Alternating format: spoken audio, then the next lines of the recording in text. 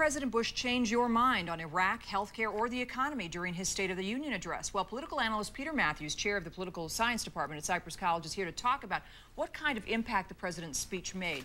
Now, you're a guy, you make your living analyzing this kind of stuff. How do you think he did?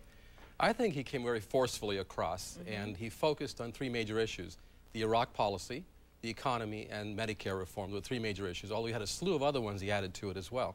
We have a soundbite from President Bush on Iraq, very succinct. Let's listen to it and tell me what you think. The course of this nation does not depend on the decisions of others. Whatever action is required, whenever action is necessary, I will defend the freedom and security of the American people. What do you think Americans thought of that statement? And also, what do you think the Allies thought of that statement? I think it's a very critical statement because he's suggesting that he will go forward regardless of what the United Nations will do, without any sanctions from the UN supporting the U.S. He'll still go into Iraq and change the regime if need be.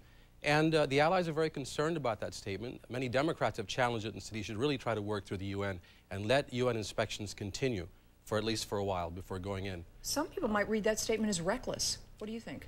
I think he has to be very careful with his wording. As a year ago he called the axis of evil. He put North Korea and Iraq and Iran together on that.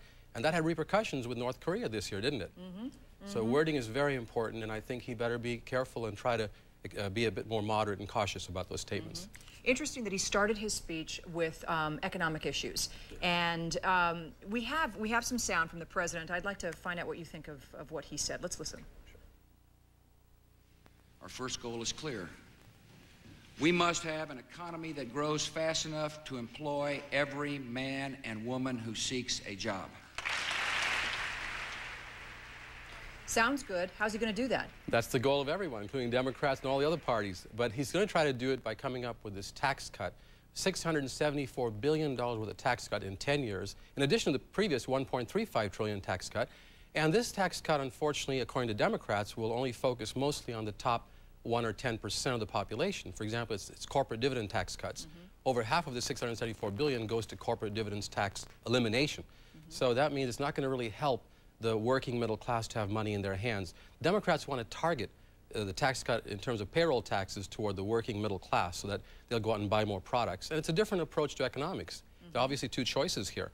And I think, frankly, the American people will probably go for the Democratic plan more than likely. Well, you'd have to ask, too, can we afford to do this when we've got an estimated budget deficit of $300 billion this year? We're running at $300 billion, and just a year and a half ago, it was a surplus that we were running.